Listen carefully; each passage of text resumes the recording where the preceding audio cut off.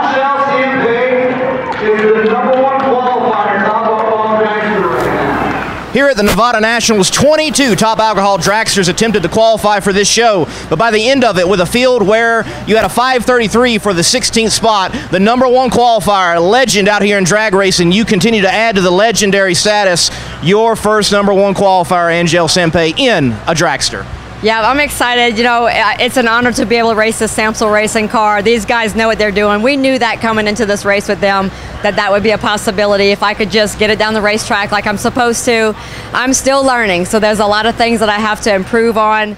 But I have a Cadillac right here that goes really, really fast. I mean, these guys are doing an awesome job with it. They're doing an awesome job and being very patient with me while I'm learning. I hope that the rest of the class is being patient as well, because I do really have a lot to learn. So I feel ecstatic, though. I didn't actually even know it was #1. It felt so smooth, and it went really straight. And no one was saying anything at the end of the track, so I was like, oh, well, I guess we didn't do anything too great. But then when the team jumped out of the truck and came with the time slip, and they were really excited, I knew that we were #1 then. But I'm trying not to let that affect, you know, how I feel or how I'm thinking, because I really just need to keep doing my job in the car and get it down the track. And this is all about learning.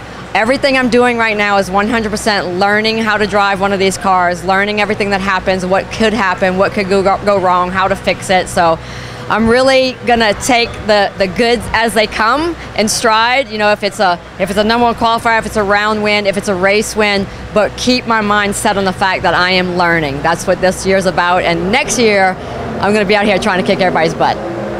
Well, she might be learning, but I know she wants to turn on a win light in round 1, and she's not the only lady that has competed well. #1 qualifier for the Floppers is Annie Whiteley. We'll catch up with her.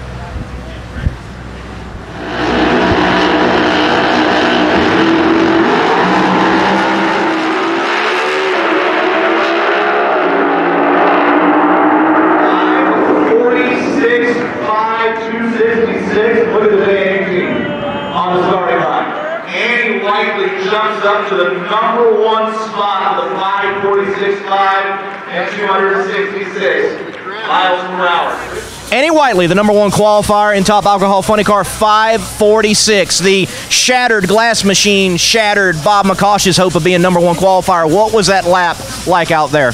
It was a really nice lap. We were a little behind, and the guys changed some stuff up on it, and it felt like it was going fast, and then it did. So that was pretty good. I had to drive it a little bit, but it was a nice run. First round of eliminations for the top alcohol competitors will take place today, Saturday in the evening, here at the Strip, Las Vegas Motor Speedway, for the Nevada NHRA Nationals. I'm Lee Kraft. This Top Alcohol Report brought to you by McKinney Corp.